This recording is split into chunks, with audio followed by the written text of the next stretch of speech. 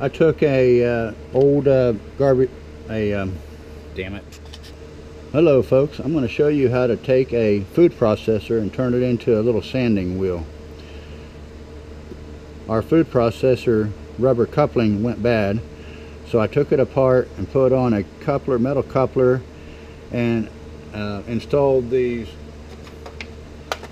little inexpensive kit you can buy at a hardware store. Comes with different sizes of disc and grades. Attach it right to here, and you can see it works real good.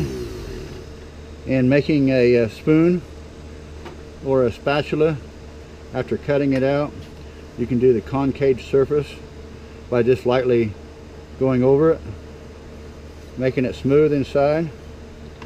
It's a handy little device. Instead of throwing the whole thing away, you got a little handy sander.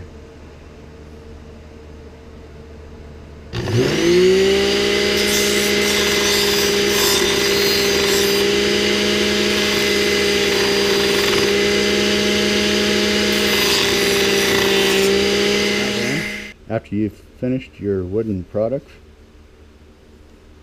and putting your branding on your handle, you'll want to treat your food utensils with cutting board oil.